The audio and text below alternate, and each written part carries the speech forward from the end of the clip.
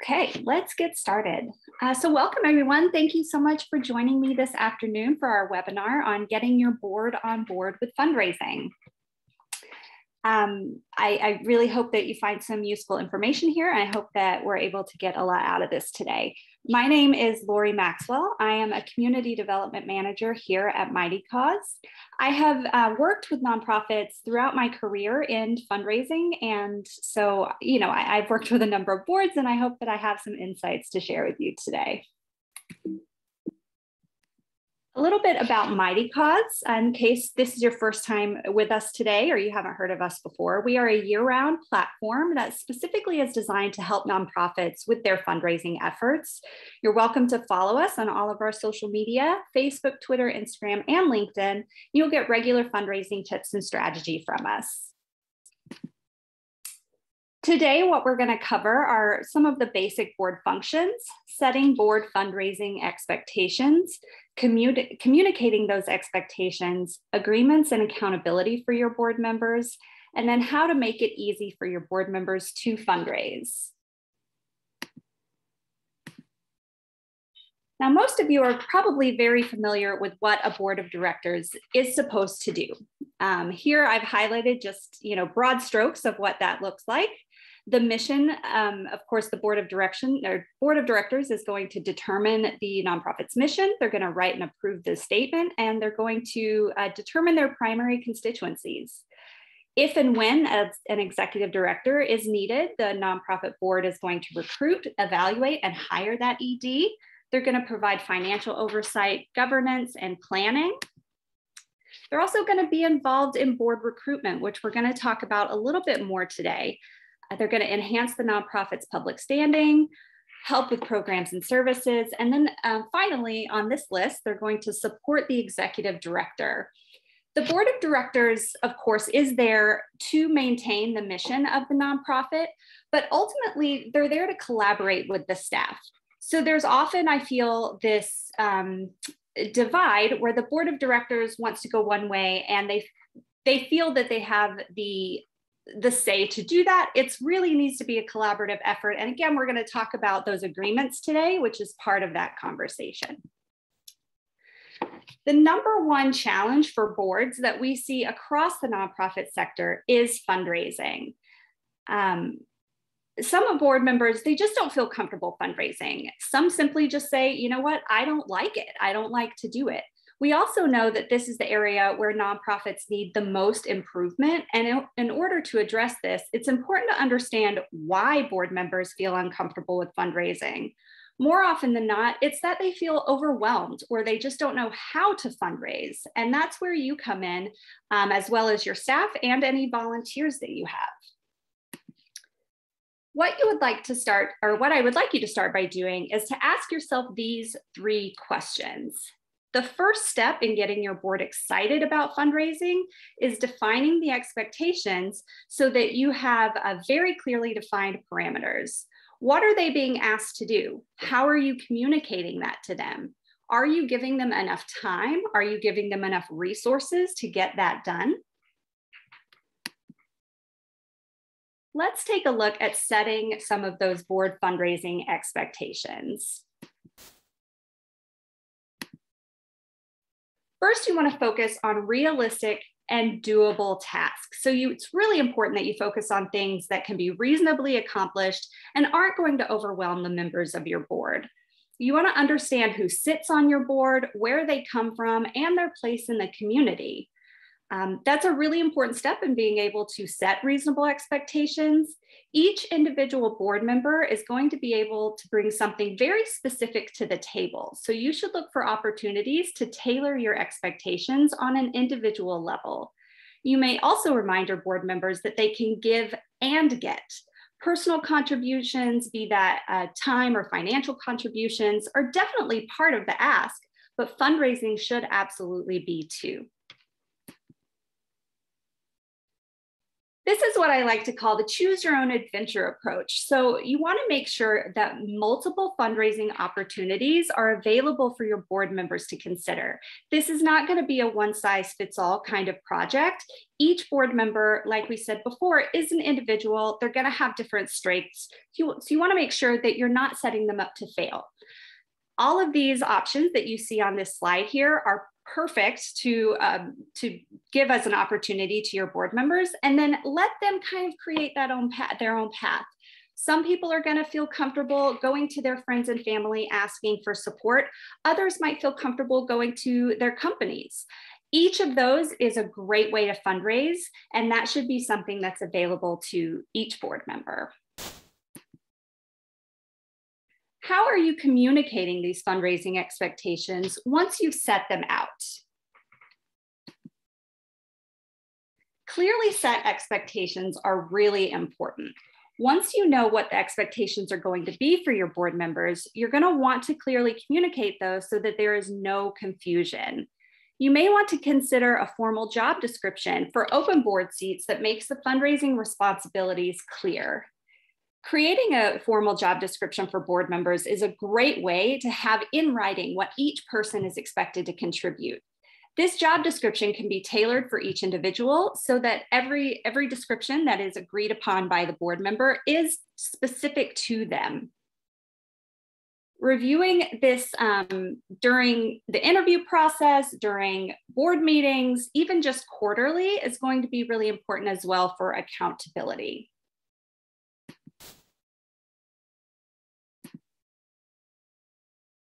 Now let's take a look at some of the agreements and accountability when it comes to board fundraising. First of all, I would really encourage each of you to press your board for a board giving policy. This is going to be drafted by the board of directors. The executive director, of course, can work with the board chair to advocate for writing one, but it should come from them. They should be a part of the creation of that so that there is a higher buy-in and that they're going to, again, really clearly understand what you're asking them to do. It's going to allow them to take ownership and have a deeper connection and understanding of what is being asked of them. Some considerations for your board giving policy, and we hear this a lot, are fundraising and personal contributions interchangeable? Now, as I mentioned before, I would really encourage you all to adopt the philosophy of give and get, where you're actually combining personal contributions and fundraising into the giving policy, but that might not work for everyone. So that's a question to ask yourself. Do board members have to make a contribution at the beginning of the year, or can they give throughout the year? Do you want it in one lump sum, or can they give quarterly? Is it more approachable to specify a range of giving or a minimum of giving? And again, this is where you really need to understand your board demographics and who's sitting on your board, what they can contribute, what they can reasonably contribute.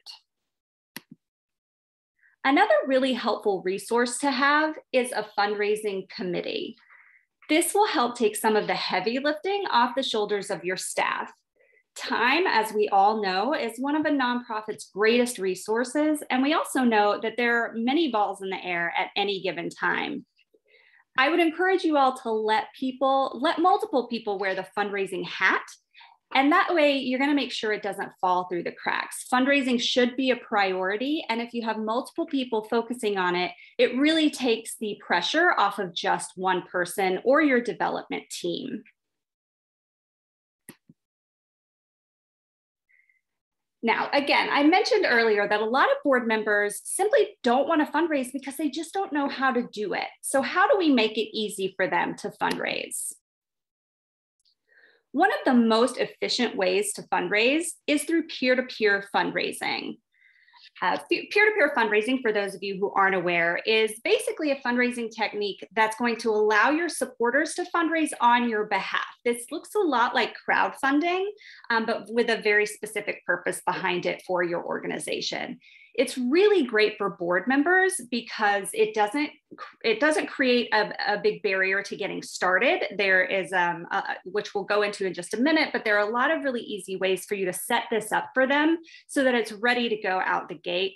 It really only requires them to ask for donations within their own social network, be that family, friends, or work colleagues. And it can be a really great way to get board members started fundraising who haven't maybe fundraised before.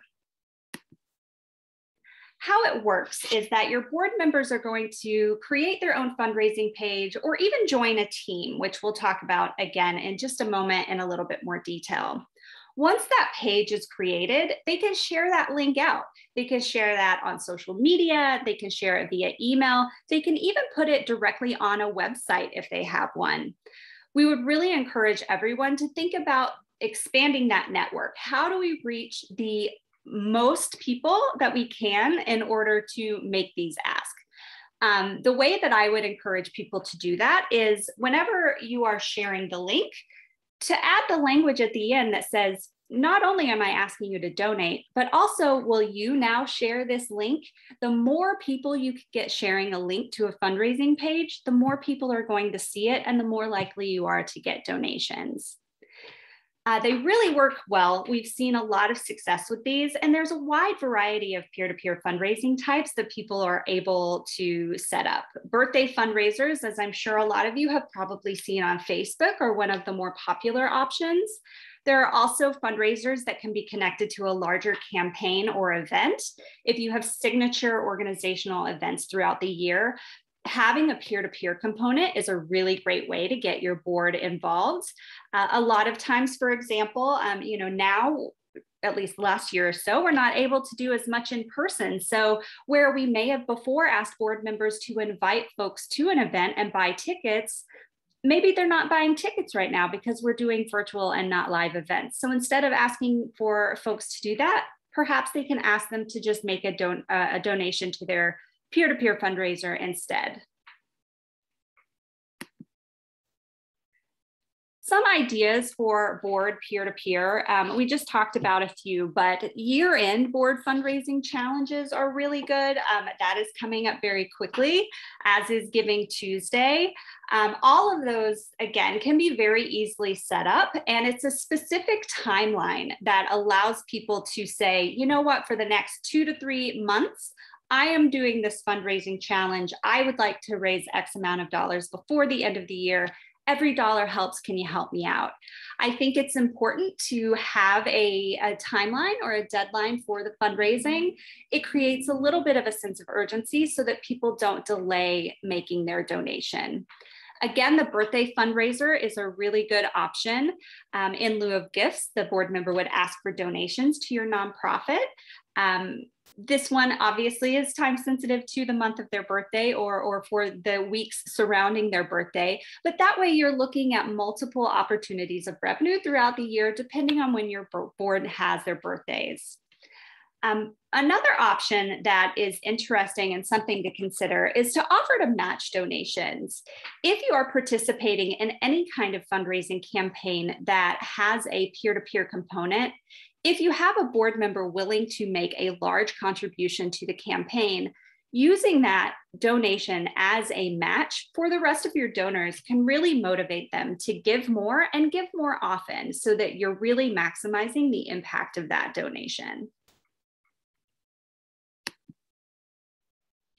We just spoke a little bit about Giving Tuesday, so I do want to make sure you are all aware. Giving Tuesday does happen on Mighty Cause. We host our own Giving Tuesday event. It's coming up fast on November 30th this year. It would be a really great opportunity to encourage your board members to give peer-to-peer fundraising a try. We have several events happening on Giving Tuesday, including Georgia Gives, Richland Gives, and others, but Mighty Cause does have our own event for nonprofits that would like to participate. And again, it's a great way to get your board involved. So if you haven't had the opportunity to try this yet, it might be a really good time to give it a shot.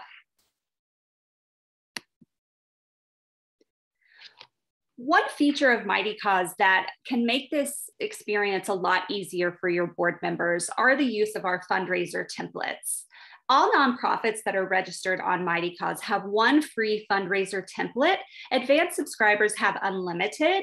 But what this does is it allows your nonprofit, so whoever is the administrator for your account on Mighty Cause, to pre-fill parts of the peer-to-peer individual pages so that helps get the pages up and running faster and more easily. It's not putting the pressure on your board members to create the pages from scratch, to come up with all of the messaging and language on their own. And it helps you to control that message a little bit as well. I would encourage all of you, if you have 10, 15 minutes, take a look at that fundraiser template on your Mighty Cause account. And I would really encourage you to set one up. Again, it's a great way for you to control the message, and it just saves your people time when they want to come and they want to sign up for a page and really support you. They're able to get up and running in about 5 minutes, and it doesn't create that extra kind of stress of having to come up with all of the content on their own. Now, the fundraisers who sign up are still able to customize and personalize the pages once you have the template. They can opt out of the template, but again, it just gives the option for them to have a pre-filled page so that they're not having to start from scratch. Now, another component of peer-to-peer are our teams and events. The teams are really interesting, especially for a board, because it kind of adds the element of a friendly competition. It introduces, that competitive spirit, and it can really help each board member feel like they're more invested. How this works is that when the board has a team, they're going to also have a collective goal. So they're going to all be trying to raise money to hit a certain milestone. We're working together, they're holding each other accountable. They can see what the other board members are doing. So they're more likely to stay motivated and really keep pumping out those emails and social media posts to get donors to come to the page. Now, some tips for your board fundraisers. As I mentioned before, even with the template, they do have the opportunity to make it personal, and we would highly encourage people to do that. One of the things that we hear most often is that board members just don't have the time, right? They don't have the time to really sit down and invest and build out these pages and make it really look good and meaningful. So one of the things that I like to do, or in my past life as a fundraiser, what I like to do is make it simple for them. During a board meeting, I should say, have your board members sit down, take 5 minutes and write about their connection to your mission. What is their why? Why are they here today? Your staff is then able to keep that on file for each board member and use it when these pages need to be built. The staff members can then go in, they can actually help them start up the page, create the page for them, and they can put that personal information in there and really tell the story of that person's connection with your mission. It's a really great opportunity, again, to just personalize that message and make it really meaningful. I've also seen staff members at nonprofits host a training for their board members where they just have them come in and open up the website and walk them through the process of setting up a page. If you have board members who are willing to put in the time, that's a wonderful way to get them excited, because they'll be able to see in real time how the website works and how easy it is for them to get up and running. Finally, I think it's important to have at least one dedicated staff liaison specifically for board fundraisers and building out these pages. It's important that your board knows exactly who they're able to go to if they have questions or concerns, or even if they just want to talk through what they're doing and how it's going and their strategy. So I would really encourage you to identify at least one dedicated staff member or high-level volunteer, I think, to manage that. Another really important component to having a successful peer-to-peer campaign with your board members is motivation. If this is something that is a year-round platform and something that you're doing time and time again, you're really going to have to work hard to keep people up and running, keep them motivated, and keep them going. One way to do this is to offer incentives for fundraising. Again, event tickets may not be super relevant at the moment, but fingers crossed it will be very soon.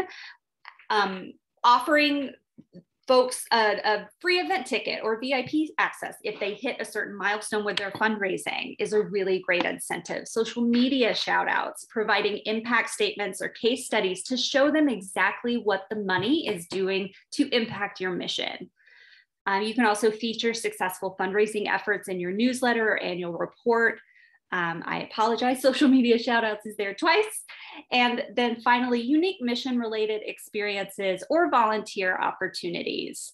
Really finding a way to show your board members, hey, we appreciate what you're doing. You've done a really great job.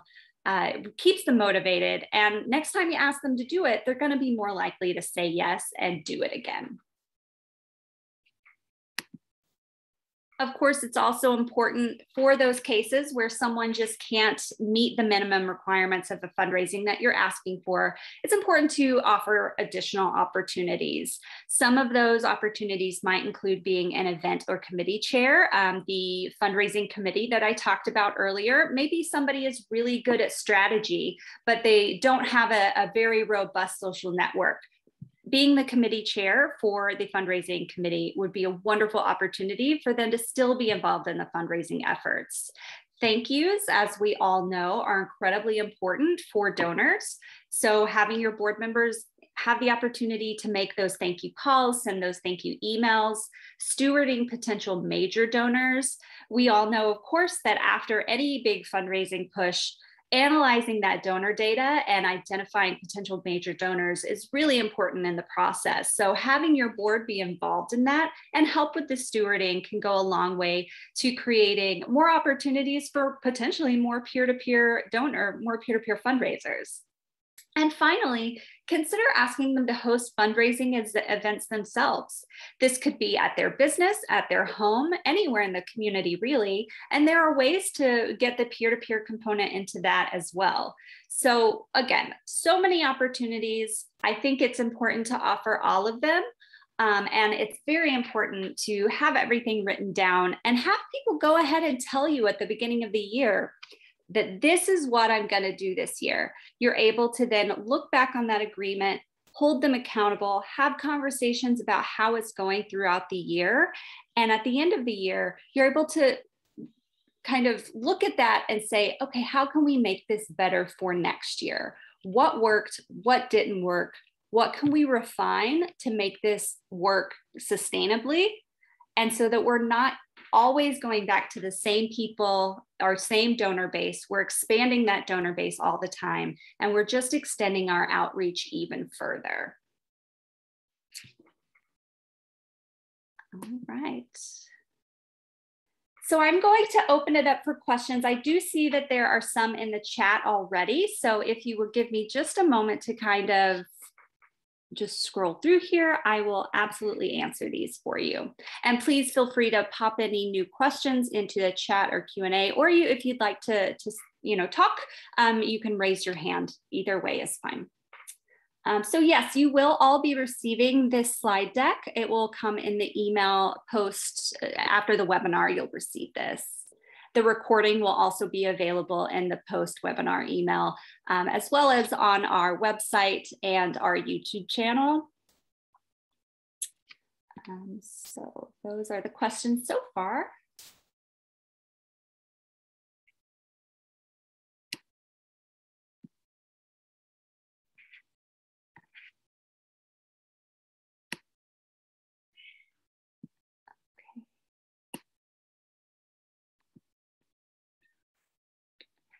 All right, well, it doesn't look like there are any questions coming in.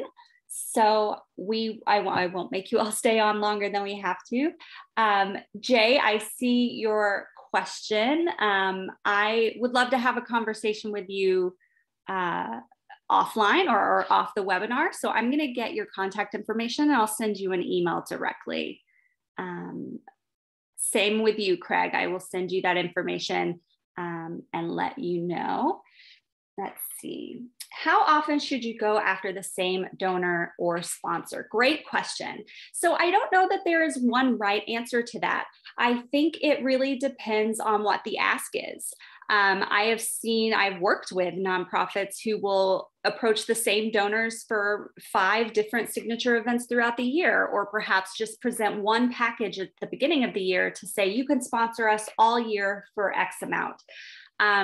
I think, you definitely want to look out for donor fatigue, but really, I think the question you need to ask yourself is, what are we asking for? And how often is it appropriate to ask for it? If you're just asking for a blanket X amount, any dollar will help kind of thing, I think you can ask as many times as you want, because people have the opportunity to say yes or no, and also give, $5 up to $1,000. It's really up to them.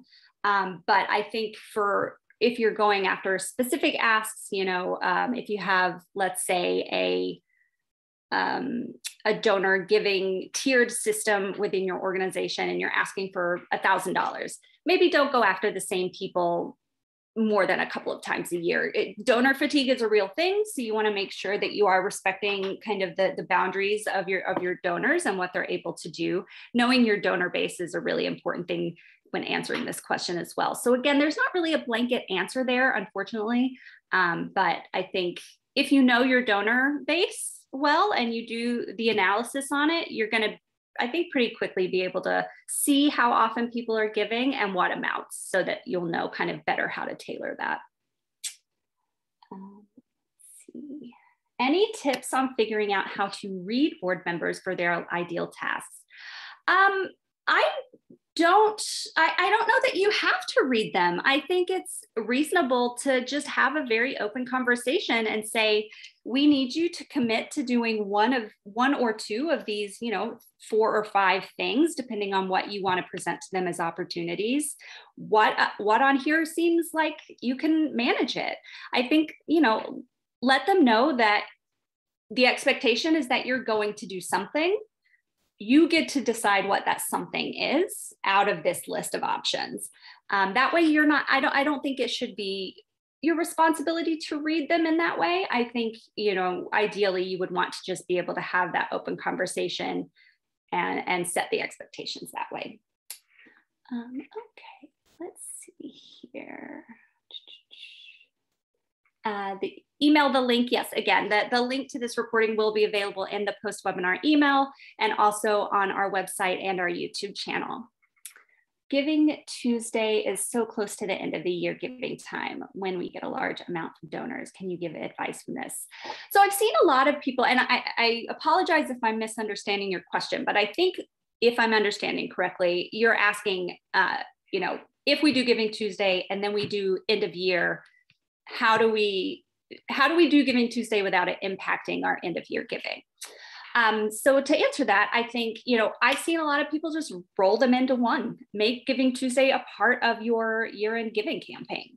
It's a really great way to kick it off since it's on November 30th. If you take, the last month of the year as your end of year giving, this is a really great kind of kickoff to that. There are definitely ways in your marketing and in your approach that you can roll them into one. Otherwise, I would say for Giving Tuesday, if you don't want to make it a part of your end of year, then maybe if the asks are coming from your fundraisers, your board members, your high level volunteers, and your supporters who want to set up peer-to-peer fundraising pages, then the ask isn't coming from the organization. And I don't think there's any worry in you doing both. So there are a couple of different strategies, I think, to that. Let's see here. What categories do most nonprofits utilize their funds? I'm not really sure what you mean by that, Jerry. I apologize. But generally speaking, all the funds that are raised on Mighty Cause are non-restricted. So, you can run a campaign on a peer-to-peer or just a campaign platform that are project specific, but otherwise the funds that are raised on Mighty Cause are unrestricted funds, so they can be used for, programming or administrative or whatever that needs to be. Great questions. I love these. Thank you so much for asking. Let me see here. How can folks not on social media not feel left out of all the fundraising? Great question.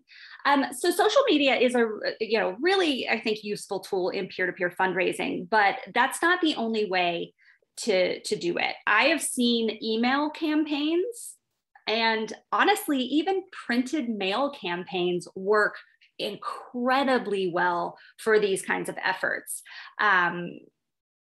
I think again, like this is really where that conversation with the person who's doing the fundraising is going to become important, and asking them, who are the people you're going to be reaching out to and how are they going to best respond? How are we going to reach the most people? And if they say, oh, my friends don't use social media, then I think creating a really robust email campaign, as well as potentially putting it on a website or somewhere where the campaign is just visible at all times. Also adding a donate button or a donate hyperlink to an email signature for professionals. I've seen that work incredibly well also.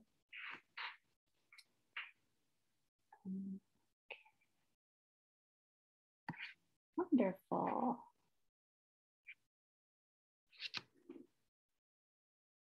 Okay.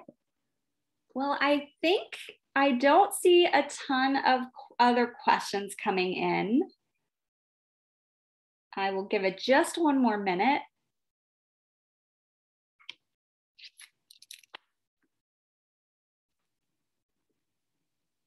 And if I didn't see your question somehow, I apologize, but I do have the transcript of this that I'm going to be reviewing. So I will absolutely get back if I have somehow overlooked a question.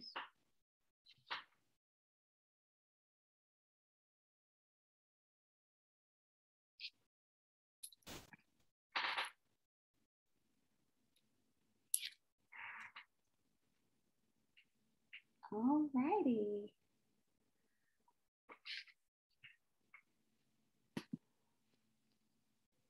All right, thank you all so much for joining me today. I really hope that you found this useful. If you need anything, you have any other questions, Mighty Cost Support is always here to help, so feel free and feel welcome to reach out. As I mentioned before, you will all receive the post-webinar email that will include the slide deck and the link to this recording. I hope that you all have a wonderful afternoon, and thank you again so much for joining. Have a great day.